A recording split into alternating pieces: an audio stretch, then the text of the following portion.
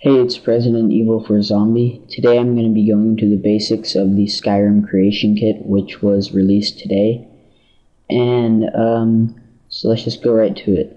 First thing is, you're going to want to go up here where it says File, click Data, and make sure Skyrim.esm is checked. And then click OK.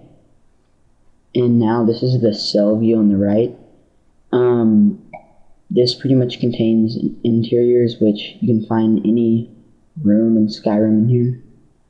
So I'll just click a random one, Labyrinthian. And as you see up here, if I click this and scroll out, here is this room. So yeah, it's pretty cool. So let's say, well, to move around, what I'm doing is holding the space key as I move my mouse across this, and I'll click and drag pretty much. But let's say I wanted to add an item.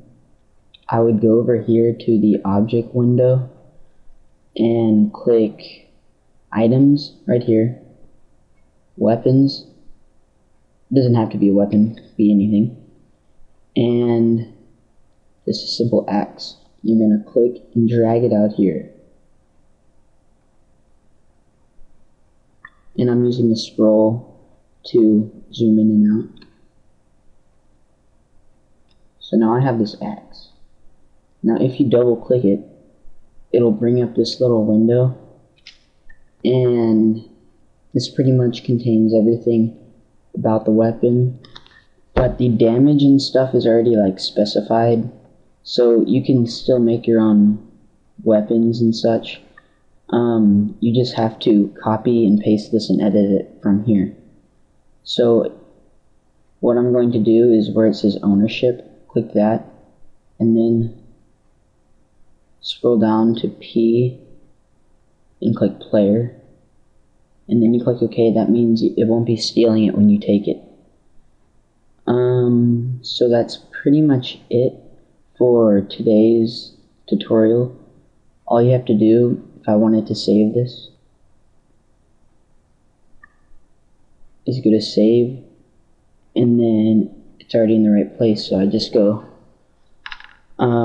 axe, click save. So now after I saved it, if you go back to Steam and you click Skyrim, which is right here, and you click play, then it should, if you click data files, that's already checked, and yeah, it's pretty much loaded and the axe will be in game. Thanks for watching.